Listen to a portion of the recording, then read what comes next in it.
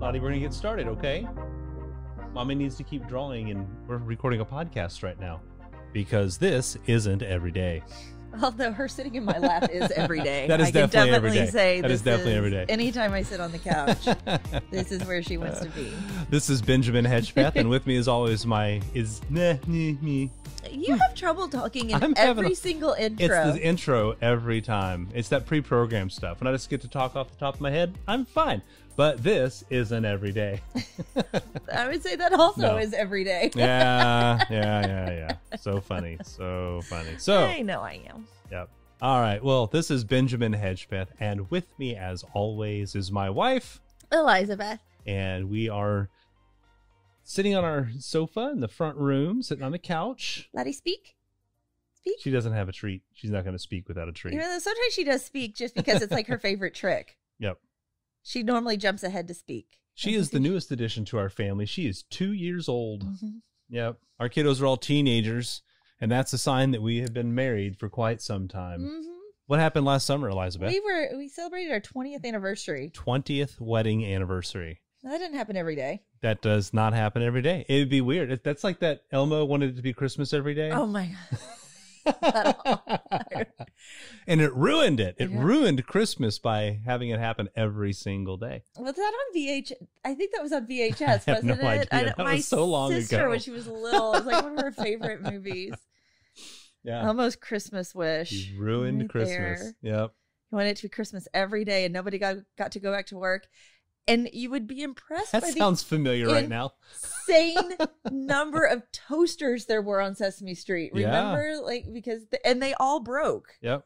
Because they were waiting to be repaired, but because it was Christmas, no one could working. repair toasters. That's right.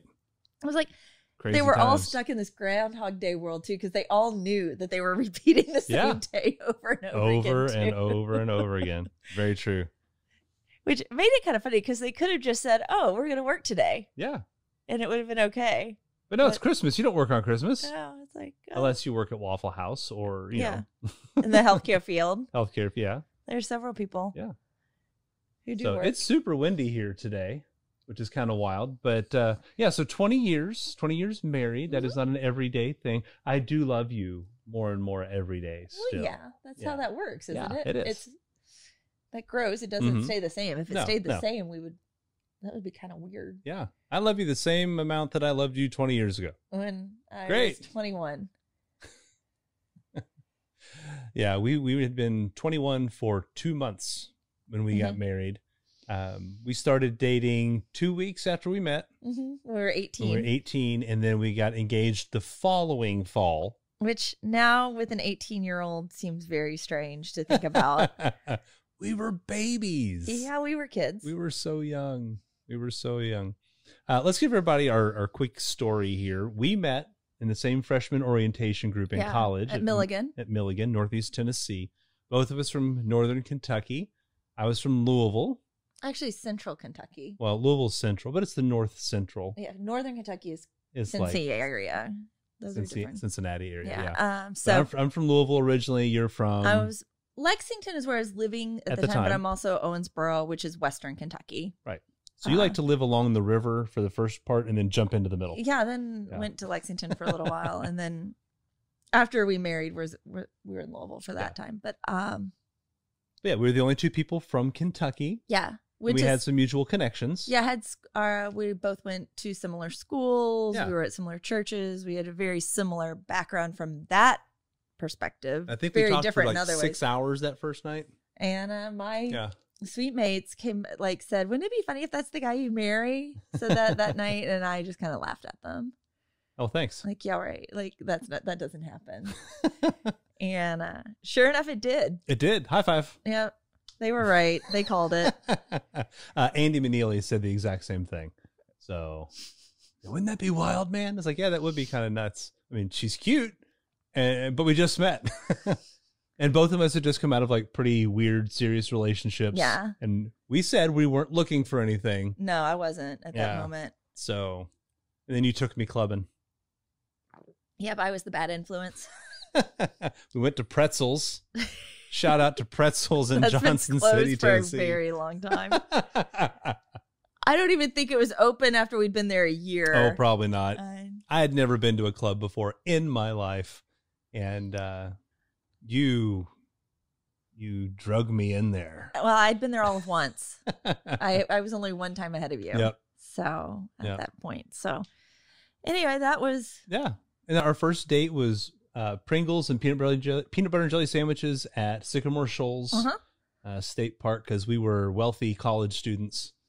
And no, we just it started off slow intentionally, but then long engagement, 3 years. Almost, and then married at 21. So that's kind of the background. And it was. Yeah. And now we have an 18-year-old. Yeah. One who's about to be 16, and we'll have one being that'll be 14. Yeah, they're much all later this year. They're all having even birthdays. It's even next year. Everybody gets to be odd again. But sorry. so that's kind of the way things got started for us. What do we talk to people about when talking about being married for 20 years? If there's any sort of interesting things we've learned or anything like that? I don't know. Like what? Like all right. So let's hop in the Wayback Machine here. Let's go back to the very beginning. What would you say were some of the initial adaptations we had to make when we got married to each other? I had to get used to the fact that you and I'm still getting used to this fact 20 years later, that you fall asleep almost immediately when you get in bed. And then you start snoring. Yep. So it's like I have to race you to sleep every single time we go to bed if I'm going to get to sleep. Yep. And this pretty face had to come with some drawbacks, right? So it's like that's part of my when she says fast, folks, I can fall asleep in less than 15 seconds sometimes. Yeah, mid-sentence, like mid-word, yeah. Then I also know that you can have conversations while you're asleep. Mm-hmm. And have no idea. I did that a couple nights ago. Yeah, just a couple nights ago, because I was having some issues. I'm still healing, and came out here, told him what was going on. Yeah, and you had I've opted to sleep on the couch when you're having a rough day. So, and it was funny because I thought you were letting me sleep because you had known that I'd had a rough night the night before. So I thought you knew and didn't think much about it because you let me sleep in a little bit that day. And then I had no idea. No clue. No clue. Yeah, we had a full conversation. I have zero recollection of it, and that is not the first time that happened. No, and I'm sure it won't be the last. All right. So I fall asleep quickly. You don't. Mm-hmm. I flatten the toothpaste tube. You don't. No, I just squeeze it randomly. Squeeze, yeah. And then I fix it when it needs to be fit. Like pull it back up. I do it every single time. No, I'm not. Yeah. No, so that's the stuff people joke about when you get married. It's like, oh, well, she's going to squeeze from the middle and you squeeze from the end. It's like, yeah, but, that's not make or break stuff. That's just like, you adapt. You need to be right for the big things, like finances and that type of thing. Mm-hmm. And neither one of us are super heavy spenders. No. So that kind of receiving and, gifts are not my thing. I don't really care. I want to make sure I have clothes to wear. Yeah, but for me, gifts are different. Like, that I like to get a gift, but it doesn't have to be like a super expensive thing. No, if I pick up something for you to drink, like a if you drive-through soda on the way home. Yeah, a Diet Coke from McDonald's is like a big deal. So it's not like that you're not needy. No, I don't need super You just need to know gifts. that I'm thinking about you if I'm not with you. That's pretty much it. That's not crazy. No. Yeah. The other day he picked up Valentine's candy. It's like the beginning of March, and he found this little thing of Hershey's chocolates that was like 60 cents. Yeah, and you're still working on them. I know, because I'm also she's really good at rationing. I am very good at rationing, and our middle child got this too, this whole little thing. I think he's made a gummy bear last like 30 little minuscule bites. Something like that. I mean, some unreal. I mean, that's just drawing things out and making them last. That's something I do. Mm-hmm. Mainly because I don't want it to go away super fast. Yeah. But that's also another reason why I like surprises. Yeah. Because I don't want the surprise to be over too soon. Like, sure. If you could tell me exactly where my Christmas presents were in the house, and I wouldn't go look until Christmas Day. No. I don't want to take away the joy of Christmas morning. Right. From that. And I have and it's funny because it's like I'm not tempted. Right. On things like that. So as a child, I would have been. As a almost 42-year-old man, I'll wait. Yeah, like I'd much rather have the fun of the experience than it's not that big a deal have it early. Yeah, but yeah. So when you get married, you're obviously you're adapting to somebody else. There's old, family patterns from two different sides that are coming together.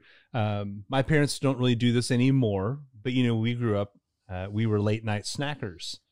And we you never were. And you never were. And so that was something that we shifted, and we had to talk between the two of us and say, hey, look, either this is beneficial or it's not, et cetera, et cetera. And we try not to do habitual, just I'm sitting here watching TV late night snacking. Yeah, because we ate dinner and then that was it. There was never anything after dinner. And it just wasn't the way it worked. Especially through high school and even up through college when I was home, 10 o'clock at night, chips and salsa time. There are worse things you could be eating. It could be cake and ice cream time. I don't know. I think the chips and salsa to me is like a pretty awful thing to have to sit here and listen to somebody eat, because I hate crunching noises. And that's something else you adapt to. Mm-hmm. You find out that something you do habitually or unthinkingly really annoys the person that you're going to be spending your life with. I believe I was eating dinner the other night, and I may have been chewing with my mouth open a little bit, just a smidge. Every bite. I took a video. See, I was less aware of it, sorry, because I had my headphones on and I was watching Star Trek, so you wouldn't have to hear it. But because I couldn't hear myself chewing with my mouth open, I just didn't register. And so my apologies. So, yeah. But no, Beth legitimately has misophonia, which provokes that. It makes the weird, imagine nails on chalkboard. If you don't deal with this, you don't really understand the full thing. But it's an involuntary anger response. Right. It is unreal. I do not want this. Right. Nobody wants misophonia. I do not want it. No. And it gets to the point that you're wondering, would it be better to be deaf at times? It's dead serious. It would be better just not to hear than to deal with this. That's probably part of the reason we don't go to movies that often, besides the expense, is that you're literally sitting in close quarters with people you don't know. And part of what you do at the movies is eat crunchy stuff. Mm-hmm. And that's miserable for you. And so, no, those are just some of the things you learn to adapt to, because my love for you is more important to me than whether or not I get to open mouth chew tortilla chips at 10 o'clock at night. I'll just not do that. It's, you're worth it. and that's just what it is. So, over 20 years of marriage, you make a lot of shifts and changes and compromises with each other, and it's okay. It's totally fine. You don't wind up holding, grudges against the other person. I don't sit there and say, well, I wish I could chew open mouth. It's a weird thing to wish. Yeah, it'd be a terrible thing. I wish I could I want to be rude. Horribly unmannerly and just a slob. Yeah. Let me do that more, please. So the goops, they lick their fingers. The goops, they lick their knives. They spill their broth on the tablecloth, or they lead disgusting lives. The goops, they talk while eating, while loud and fast they chew. Mm-hmm. And that is why I'm glad that I'm not a goop. Are you? That was one of our things the kids had to learn in their homeschool stuff. Homeschool stuff. It was one of the little poems. I'm not familiar with that one, but no, I mean, and so you make adaptations, you change. Some people try to get married and thinking, well, I'll change the other person and they'll be better. And that's a fallacy. I don't know. I mean, you can have some influence on the other person, but if you've got somebody who legitimately has some terrible habits and they're just an unfeeling person, you're not going to change that. If you've got someone who has no social aptitude, you're not going to change that. I mean, there's so many things that people think, well, once we get married, it'll get better. It's like, no, it probably won't. You need to make those calls and considerations ahead of time, not after you've committed for life to somebody. And so for us, we can get out of the negatives for people at this point. There's been a lot of good stuff that's happened over the last 20 years too, where we've been able to encourage one another. I've had my low points, you've had yours, and we've been there to help each other out. And it's a gift that you get to give. Yeah, and I know we've kind of picked on Ben a little bit in this so far. Well, that's okay. We've kind of fished on you. But I mean, after we had the kids and everything, I had a really low point that lasted for years. Yeah. And you had to weather that with me through it. Sure. And so... but we also identified it. It wasn't that it was rolling in the background and we weren't talking about it. We knew, and it was a struggle, but we adapted. We learned. You made dietary changes because there were chemical switches that were flipping. We know it was a genetic past history thing because we've got 3 generations at least mapped out for this. Yeah. So it's not like it's a surprise, and I don't take it personally. No. And, depression and anxiety are real things, and a lot of people deal with them. And I've counseled with enough people where, one of the other people in the couple struggles with it, and the other person acts like it's not even a thing. I had one couple I was counseling, and he didn't believe his wife was even having migraines. Oh, those aren't real. It's just a headache. It's like, no, if you've never had a migraine, you don't know how bad they actually are.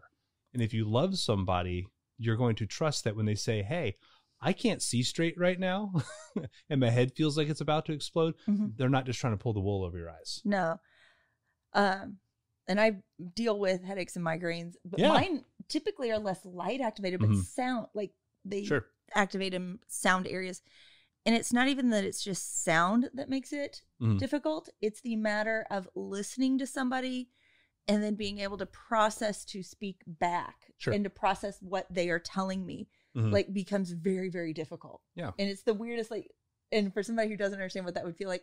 So I could watch a TV show and that doesn't bother me because I'm not having to process that in the same way that like somebody live with me is, and having to have a conversation or even answer a question like, do you need anything, suddenly becomes really, really difficult, as silly as that is. Yeah.